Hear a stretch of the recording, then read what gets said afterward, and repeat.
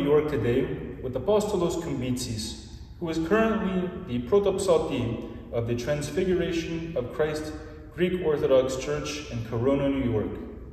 He began his lifelong study of the patriarchal style of chanting initially with his father, and now holds a music teacher's degree from the conservatory Mουσικό Κολλέγιο in Thessaloniki, Greece.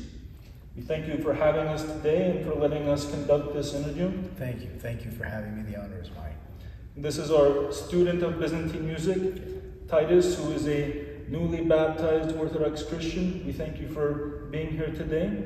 And with that, we'll have you open us with the first question. When did your interest in Byzantine music begin? So I first became interested in Byzantine music at a very young age, which is kind of a cliche amongst some of us chanters that have been around for a while. My father was a priest in the Greek Orthodox Church here in America, and he was from Thessaloniki, and his teacher in Thessaloniki was the great Konstantinos Pringos, who used to be the Archon Protopsaltis of the Ecumenical Patriarchate.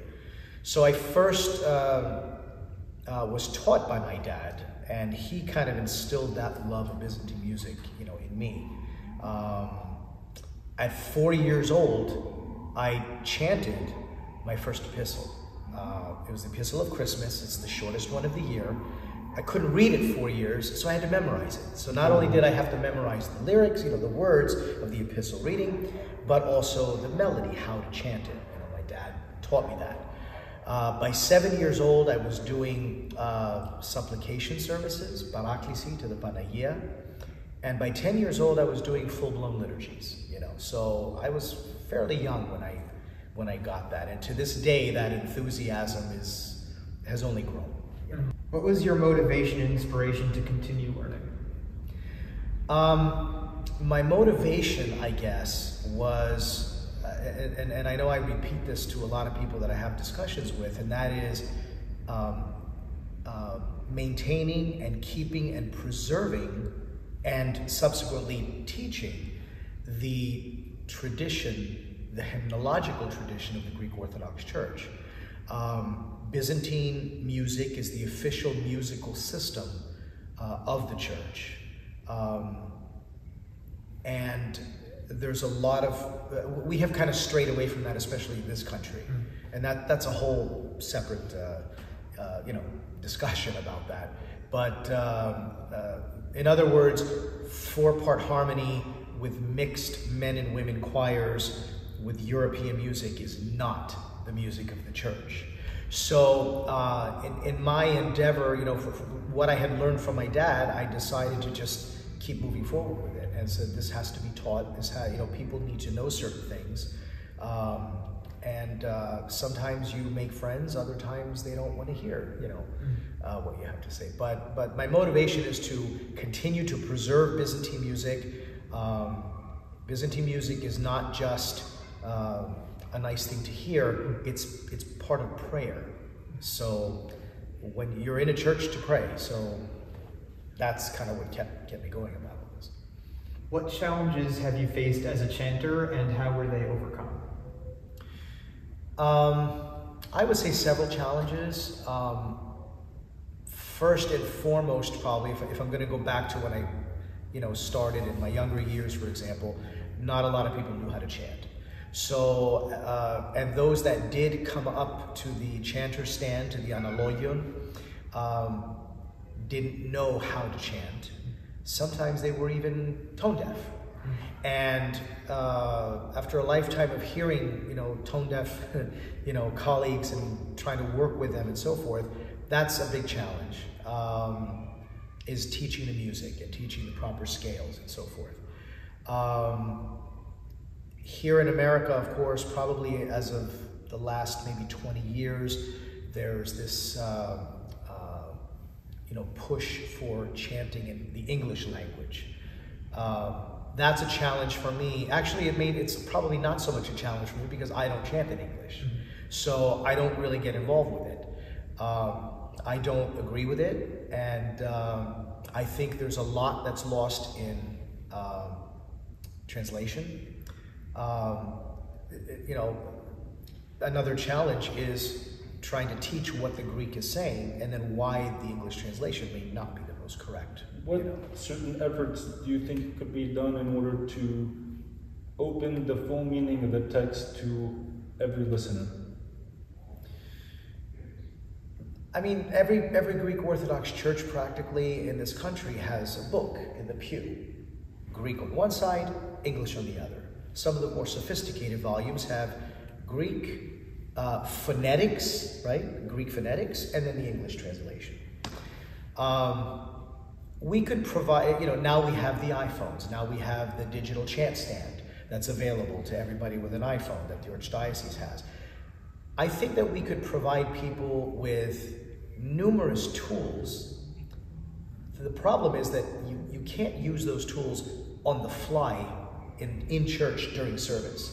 You're never going to understand, even hearing it in English. And that's my challenge to someone to prove to me that you can understand. People don't seem to want to do homework.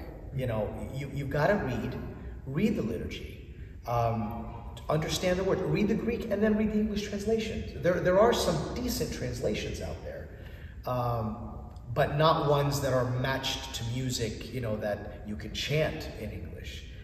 There's a lot that's lost in that type of a translation, I must say from my own study in seminary that I always benefited from not only reading the English translation, but looking up the meaning of the original Greek text, which definitely expounded and gave greater depth to the text. Right, exactly. Well, Greek was the original language. If you really want to know what something means, you have to go to the original language. I'm not really impressed with a lot of the English translations that are out there. Having said that, I believe they are a great help. I will not discount them for being a study aid, for lack of a better word. And whatever might be lacking, someone can easily ask their priest or ask a chanter. What I came across this is the translation. Is this correct? We have this huge challenge in this country with certain congregants wanting to hear it in English, and others that even converts, they want to hear it in the original Greek. I think there's more converts that want the original Greek rather than the English. At least that's what I've come across. Because I don't think there ever will be a perfect translation. I don't, unless the English language radically changes, I don't foresee that happening. Not in my lifetime, maybe not even in my grandkids' lifetime. There has to be a huge language change in order for that to happen.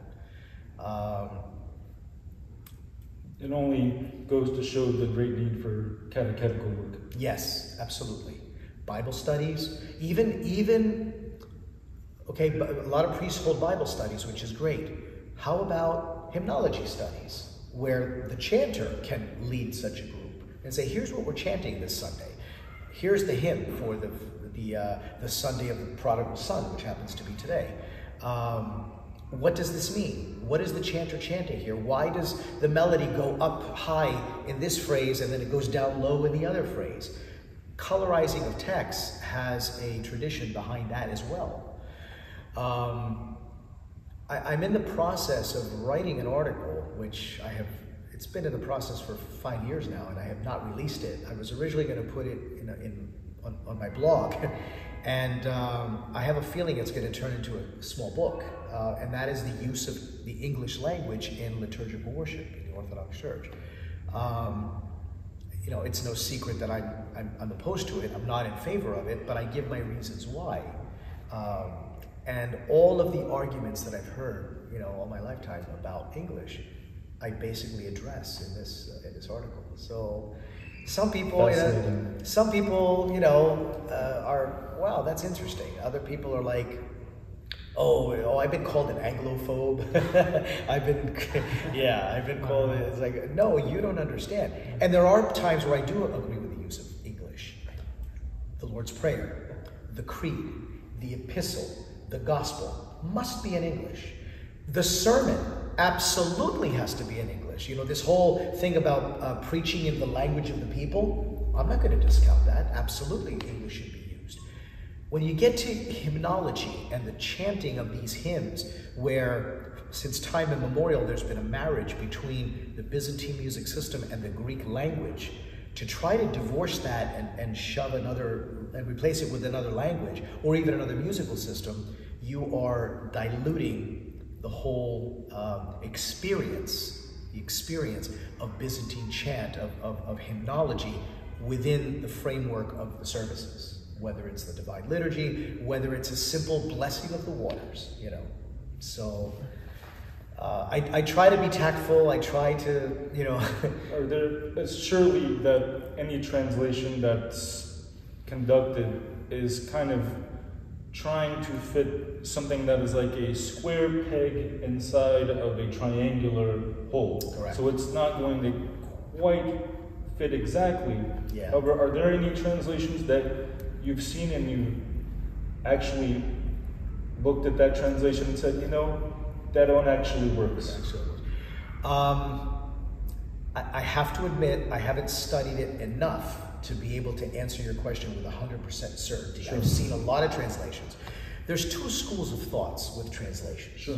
School of thought number one, keep the original melodies, the original notes, right from the classical music books of Byzantine chant. I'm talking about books from the 1800s that were first published on the printing press. The classical volumes, the Anastasimatario, the Irmologium, the Doxastario, from Petros the Peloponnesios. Keep all the music intact and then rework the English in order to fit that music, so that Ti per Macho sounds like Ti per Macho, except now there's just another language that fits into it. That school of thought was mostly done by Father Seraphim Dedis. He's the one that actually started the digital chant stand that the Archdiocese now has.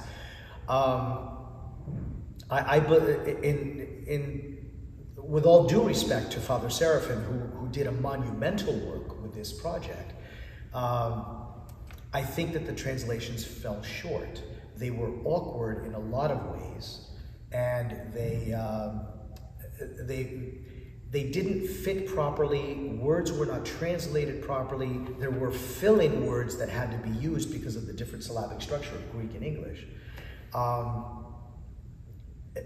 Did it work? It worked. It did work, but not to perfection, you know. School of thought number two is to take a good translation, a grammatically correct translation that someone can understand, and then using the rules of Byzantine hymnology in terms of syllabic structure and cadences and musical phrases, adapt those to the new English translation.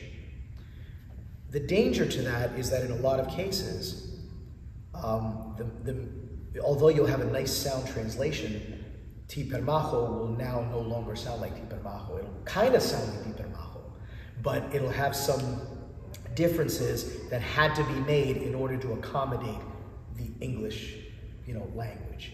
English and Greek are radically different, syllabically, structurally, grammatically, and to try to, you know, force that in the hymnology that's been passed down to us. If this were something brand new, we wouldn't even be having this discussion. But it's not brand new. We're trying to maintain a tradition of hymnology that's been passed down to, you know, from bishop to priest, from priest to chanter, from teacher chanter to student chanter. It's been, you know, it's something that's been around that I believe needs to be preserved. Right. Yeah.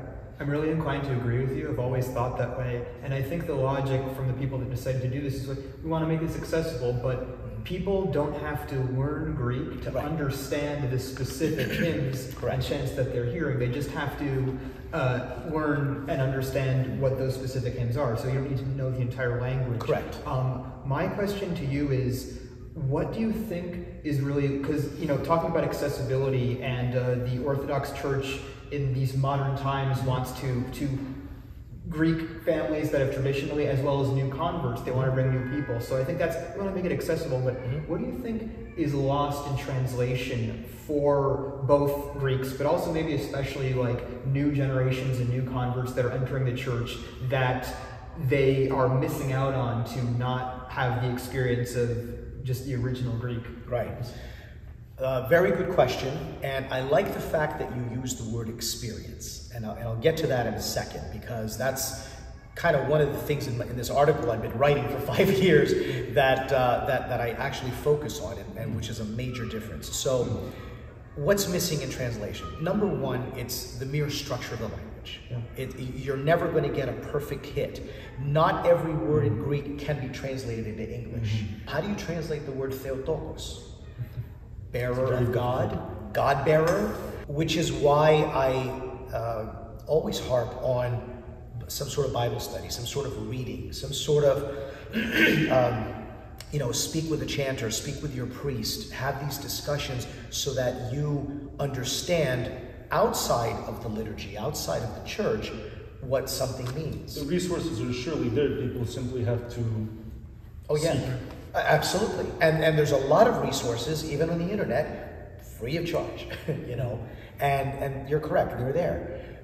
Coming then into church with this understanding, oh, now I know what that means. Now I know what this hymn is saying. Now you're in church and you hear the hymn, you focus on prayer. You focus on prayer. Byzantine music is not just some guy showing off his voice, or some guy showing you how he can do all kinds of intricate maneuvers with this hymn or that hymn, or having a whole bunch of people together as a choir, which does sound beautiful. It's about prayer.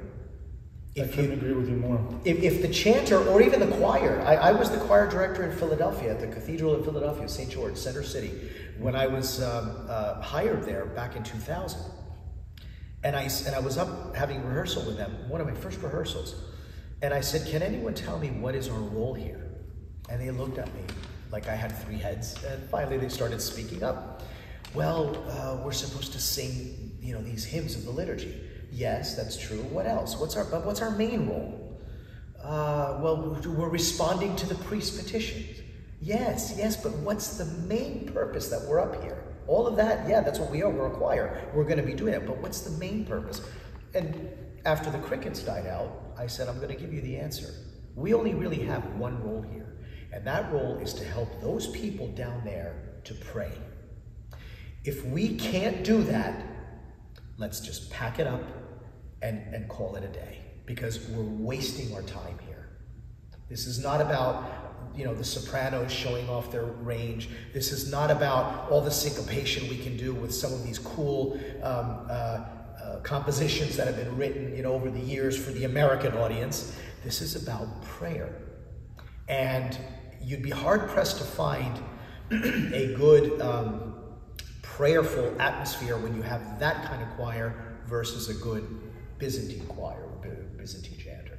That's what I try to get across to people that have these kinds of discussions with me. And that's the biggest challenge, you know, is getting them to understand that. The Orthodox Church is not about understanding. That's a very pietistic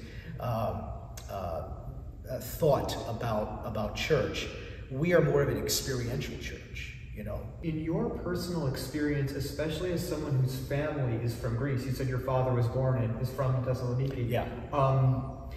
What are the challenges, you know, not just challenges, also, you know, positive, like learning experiences, not just about difficulty, of being a chanter, you know, doing this and helping and teaching people in the West, where not everyone is even necessarily from a Christian background that's coming to this, but even the majority of Christians in the United States are not in this tradition, obviously, not in Orthodoxy. So, Both of my parents were from Greece. I was born in the United States. My first language was actually Greek because that's what we spoke in the house, okay? To this day, I do not speak English to my mother, for example. Dad was fluent in both languages, and he preached in both languages as well. My mom never really learned the English language, and it's painful to try to speak to her in English, you know. So I've always had the Greek. Back in the day, there was never a discussion about chanting in English, even with my dad. After I was a teenager, and even when I was into my teens, the subject was brought up somewhere, I don't remember. My dad wasn't really, you know, having come from a Byzantine music background, he wasn't that keen on it. And what he would do, maybe it was in a mocking way, but not really. It was actually an exercise for me. Sort of a novel idea. He said he would get the newspaper, and he said, first he started with a Greek newspaper. Here's the Greek paper. Chant this article in tone so-and-so. I'm like, really? He goes, yeah, you can read Greek, you know the syllables. I said, okay. And I went ahead and chanted an article about the prime minister in Greece who did this and whatever, did that, and it was, and I cadenced everywhere I was supposed to and all the periods and all that. And if I made a mistake, my dad would stop me and say, okay, why did you do this? It'd be better if it sounded this way, you know. So it was a learning experience. And then after a number of years, he gave me the same exercise in English. And I did it just to play the game. And I said, it doesn't sound right. He goes, it's because the language is not conducive to chanting. The language itself, English is a Low Germanic language that sounds harsh to the ear. It's not like Arabic. There's a lot of wonderful Arabic chanters. Arabic is a different type of language. With regards to trying to promote this type of music, I think it's possible with the right presentation. You guys, I know, probably don't remember, but a number of you might remember. A number of years ago, there was a CD that became a bestseller. I think the name of the CD was called Chant, if I recall. It had a light blue background, and it was made by the Benedictine monks. Do you remember this CD? Vaguely. It was huge. I mean, this was Gregorian chant is what it was. It was the Benedictine monks, and it was in Latin or whatever. There might have been a couple of English thrown in. It became such a bestseller. Young people were buying this CD to listen to this chanting. And I even heard comments that, oh, I put this on when I want to pray. I'm like, that's what we gotta do, you know? And I think our music is more superior than Gregorian chant. Gregorian chant to me is very monotonous. It's very dull. Okay? Whereas melodically, the chants in our church, in the Greek church, in the Orthodox church, if they're chanted properly, they're much more melodic and they're much more engaging. Musical phrases go high to accent heaven or to accent glory or to accent something positive. They go down, and even in chromatic scales, when we talk about the devil, when we talk about Hades, when we talk about sin, the words of the hymn are painted by color, you know, which is basically the musical color, depending on what the context is. So I think if we can get that across to a brand new convert who has no clue what Orthodoxy is, what Eastern Orthodoxy is, came from even an evangelical background or a Baptist, even a Roman Catholic background, if we can get them to understand what this is and why we do it, I think we got a shot at it. Besides your father, because we're going to get to that, right? Who else have been great teachers, influences? Can you tell a little about how they affected you? My biggest influence came at 13 years old when my father played for me a reel-to-reel recording of the great Archon Protopsaltis of the Patriarch, Mr. Zanetis. And I asked my dad, I said, who's that? And his eyes widened up and he says, oh, that's the best chanter that there is. And Zanetis was still living at the time. But he was not, he had already left Constantinople because of the, what do they do when they kick him out? Yeah, exactly. So he was now in Greece. But he's the Archon Protopsaltis of the Ecumenical Patriarchate. He left since 1964. And I said, really, what's his name? And he says, his name is Thrasyboulos Stanitsas. I'd never heard the word Thrasyboulos in my life. Thrasyboulos, what kind of a name is that? I said. He goes, no, it's yeah. So I listened to one. At that point, he was chanting, I think, hymns from today, from the Prodigal Son Sunday. And the Doxastiko mesmerized me. The doxology afterwards memorized. And then he had to put on another recording where for the first time I heard the doxology in Varis of Hormuzios. My dad says, oh, we don't chant that doxology except for 2 special occasions during the year. I said, really? He goes, yeah, you're never going to be able to chant this until you're 30 years old. I said, I'm going to prove you wrong, I told him. But ever since that exposure to Stanitsas, I started listening to only Stanitsas. It was as if he was my teacher. I never met him in person. Wow. Never met him in person. I spoke to him on the phone many times. Yeah. I spoke at one time, he even gave me a little bit of a lesson over the phone because I said, please just chant this. I want to hear it. Well, okay, and reluctantly, but he did it for me. It was something that had to do with one of the neumes that changed the tetrachord. And when he did it, I immediately knew what was going on, So despite the fact that I never met him, I never really spent time with him, I humbly dare to call him my teacher. Definitely a blessing to even been able to speak with him on the phone. Yeah, exactly. Exactly. I think he definitely did teach you. Yeah, I commemorate his name along with my family's name, for the repose of his soul, because it's because of him. I mean, my father first, but Stanitsas really ignited this fire to maintain the patriarchal tradition. I said, I want to chant just like him, or at least try to, because every other chanter at that point that I had heard, I couldn't unsee. It was like night and day. And Stanitsas didn't do it this way. Well, there's more chanters besides Stanitsas. Yes, but this is the right way. That's the mentality I had. And now after he's gone, unfortunately, now everybody's like, oh, Stanitsas this, Stanitsas that. Whereas when he first came to Greece, they would call him a Turk up and down. They were afraid that he was going to take their spot after he left Turkey. And he never went to take anybody's spot. He went to a church that just simply happened to have an opening, and he stayed there for the rest of his career until he retired. So, and he had a very good choir. He taught a lot of people while he was in Greece, and those that really understood flocked to him, I think some of the recordings that I've heard have him chanting with other people from the congregation. Yeah, you could hear congregation. You could hear people in the congregation trying to chant with him, I mean, they just got to know him where he was at St. Demetrius at that church. And he tried to do things a little differently every time, because when you're at the Patriarchate, you have to chant the same thing every time. The same doxastiko, the same, there's a tradition there that you stick to and you don't deviate. When he went to Athens, he finally had an opportunity now to kind of express himself, still staying in line with patriarchal tradition. But now he made a couple of changes. He would change this melody a little bit. He would add this little inflection or intonation, or what they call a figura, which is a little dressing of the music of the word of the. Sounds like a figure. Yeah, exactly. A figura is an embellishment, a little embellishment. You would hear him do some things in there. Again, always in line with his roots.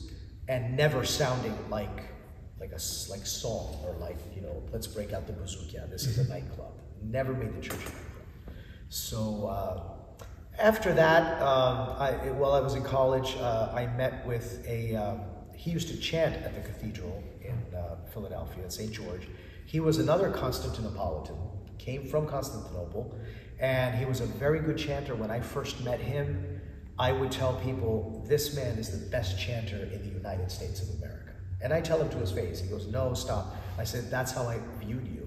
And I tried to learn things from him, and I did. And whenever I would get together with him, I chanted one Holy Thursday with him, which I have a recording of somewhere, at St. George. And he taught me a lot of things. And then because I had such a, I was so, I had such a sense about the whole hymnology thing.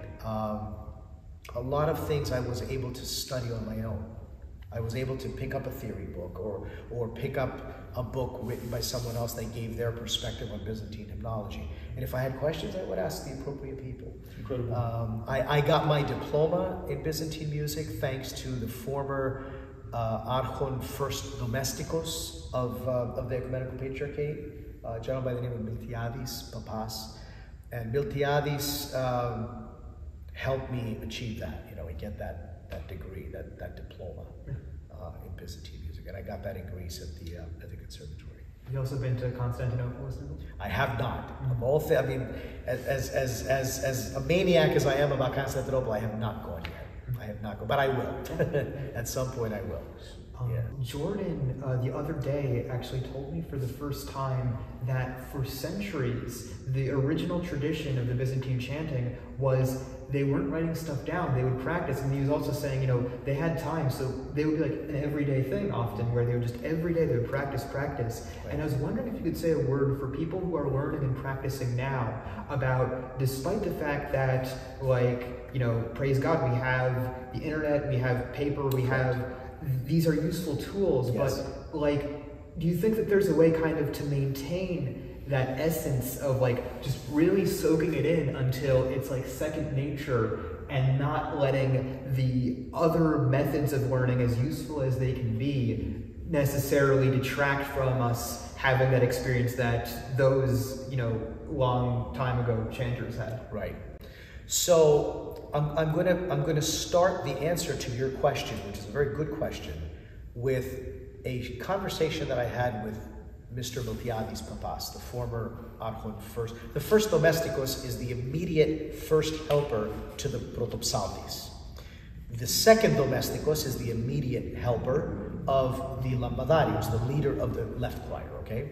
So Miltiadis went to the Patriarchate and was there for 10 years and achieved that rank of First Domesticos. I asked him a question one time, because this was another blog article I was thinking of doing. And I said, what books of Byzantine chant should a serious student or lover of Byzantine music have on his bookshelf? I was shocked at the answer, but then I understood why when he explained it. His answer was, none of them. I said, wait a minute. He says, I'm not waiting any minute. None of them. You don't need books. And I said, why not? How are you going to learn? You're going to hear it from your teacher. That's how you learn. After that, books become useless. I said, even the long, the cherubic hymns, and even those. The tradition of the patriarchal chanters is to chant extithus, which means by heart. Now, they might learn from a book, okay, but even that book, the teacher has it up here and is teaching the student. As long as you're at the chanter stand with the teacher, with the Protopsalti, and you go through 1, 2, 3, 4 liturgical cycles, you're going to start picking up what's going on. And a lot of this will be you'll know everything by heart. Holy Week, the only reason I put a book in front of me is for the guys around me to see what I'm doing. That's the only reason. Otherwise, I don't need a book, music book. So he said, no music books. I said, but we don't have teachers here in America. He didn't want to hear it. Well, go find a teacher. So easier said than done. But now to get to your answer, having said that, which is probably the most correct answer, what books do I need? Well, none of them. You have to hear everything from your teacher.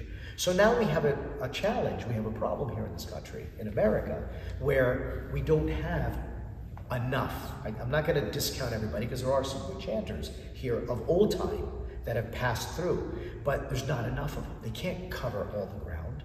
So how do you do it? Thank God for YouTube. Thank God for the internet.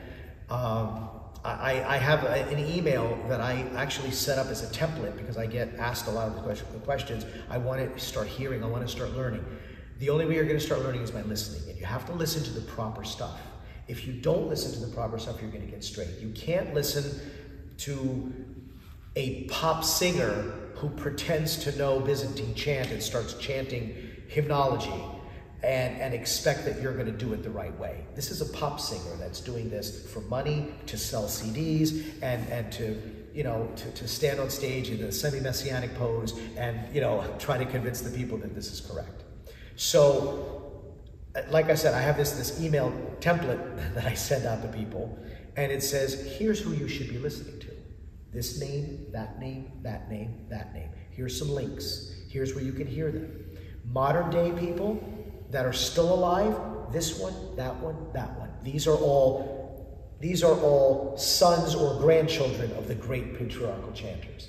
Choirs only listen to this choir, or that. I think the list is only 3 choirs long for Byzantine choirs. All the rest, they take a lot of liberties. And I include even links, okay? Go listen here, go listen there, and then just do a Google search or do a YouTube search. Yeah. As long as you're listening to the proper people, you can hear this stuff. You can even start chanting along with it. And that's probably the next best thing to having a live teacher at your beck and call whenever you want. For sure. You know, I've tried finding solutions for people because they're out in the Midwest, or even they're in New York and I'm in New Jersey. You know, I can't meet with them every single day. Come to my church. I can't. I have to be at this church with my parents or whatever. So I try to find solutions and maybe use some technology and stuff that's available out there. Just be careful is what I basically tell them. Yeah. You know. Yeah, I think the internet's just an invaluable resource, and nothing beats learning from a real person. Yes. But like any time on command, we can just listen to not just like one chanter, but just like we can access just so many things that we never would be able to otherwise. So the live recordings are probably preferable than studio recordings. Yeah. Because studio recordings, sometimes they slow the tempo down a little bit. Where in reality, if you were in a church in actual practice, it would be like, you know, you don't chant a canon.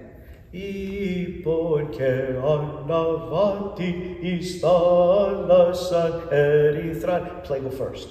That's not how the canon is chanted. In actual practice, it would be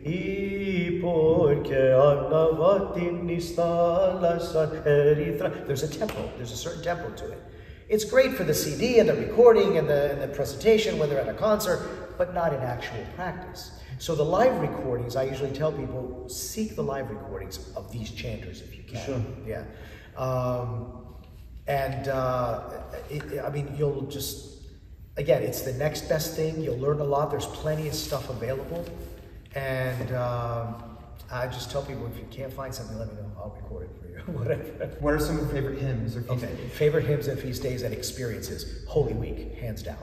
Yeah. Holy Week to me, my father used to say as a priest, I live my life for Holy Week. I couldn't kind of really understand because what he meant by that exactly growing up, because I barely saw my father during Holy Week. You know, he was in church. If I wanted to see my dad during Holy Week, I had to go to church. And I was in church. But once I started understanding what these hymns mean, there's some hymns I can't even chant anymore because they're very emotional to me. There's certain readings I can't even read without breaking down into tears. Isaiah 53, I think it is, where he talks about like a lamb that was led to slaughter, and I start reading that, and I'm trying to swallow my tears, you know. So hands down, the hymns of Holy Week are extremely personal to me, which is why the Holy Week concert that I would direct is probably my favorite thing to do. And then, of course, the hymns of the Panagia, because of her role in our salvation, are important. The last question. What advice to people just starting out? Listen, and then listen some more. And then when you're done listening, go back and start listening again. Listen and listen and listen. That's the only, and I'm talking about someone now that wants to get involved chanting, okay? You have to listen, you know, to these chanters and how they execute the hymnology. For the average Orthodox Christian that's coming into Orthodoxy, read a lot, read the proper books, you know, read Timothy Ware's book on the Orthodox Church, read, in advanced readings, even read the Philokalia, you know. There's a lot of resources. There's nothing that's been left to question in Orthodoxy. Everything has been answered. Your father, he just seems like such a fascinating character, and there's obviously not enough time to just say all of the things you learned from him and how that informed your experience. But beyond the fact that he helped you to learn, to the extent, of course, you had to do a lot of work on your own for that, but he was just a great influence when it came to that. Sure. But I was just interested, his life story and personality, how both that imparted something on you for your life path when it comes to Orthodox Christianity, the hymns and the chanting, but also, you know, I think everyone experiences this on their personal journey, where you had to be like, I can't just mimic him and walk the same path as him. What can I learn from him? But what do I also just kind of realize I have to do my own way in a way that might be different from him, or even different than the way that he's telling me to do it? If you have anything to say about that. Right. I tried not to deviate so much. I didn't want to, because I knew what his background was and who he learned from. So I didn't want to just be a renegade and say, okay, you taught me up to here, but now I'm going to take it further because I don't think you can do this. I'm going to go this path. Because now that opens up dangers in modifying and doing stuff that's really that you're not supposed to be doing in hymnology. So hymnology was what I was into. And I wanted to make sure that I was chanting properly. In the beginning, I did chant some stuff that was a little more expressive than what it should have been. And once I started learning about the history and what the patriarchals did and so forth, I did tone things down a little bit, and I chanted more properly. You know, my dad's influence is because his teacher was a Protopsaltis of the Patriarchate. So, and he tried to use that even in his ministry as a priest, to incorporate some of that style of chanting in what he did. And that encouraged me as well. So whatever I sought beyond the capabilities of my dad, I always made sure that where I was going was somebody that was in line with what I had already been taught. Yeah. Yeah. And I don't try to downplay it, to say, oh, you know, you'll learn it. Okay, yes, you'll learn it, but you do have to immerse yourself in it. But let me give you a guide. You know, here's where you need to go. Here's what you need to listen to. Here's why certain things are done the way that they're done. Kind of like a crash course in discussing this stuff with people that have not grown up with it. I can at least try to get them to understand what's going on, you know, and why certain things are done the way they're done, you know. But yeah, he influenced me a lot, and again, because of his background, and there was a time where I wanted to be a priest just like him. Yeah, when I was a kid, yeah, what do you want to be when you grow up? I want to be a priest. I want to be a priest. And then after I started realizing that there was a lot of politics involved, that I probably didn't want to get to it. And then of course, by that time, I had already learned a lot in terms of chanting, and I loved it so much, I just made a decision like, look, I think my calling is more at this lecture, you know, than at that one over there, you know. So that's kind of what. It's definitely a beautiful path you've taken. Yeah. We want to thank you for allowing us to conduct this interview, and we want to encourage all of our watchers to like and subscribe, and we thank you for staying for this interview, and until next time, we appreciate you being here today. Thank you. Thank you very much. I appreciate it.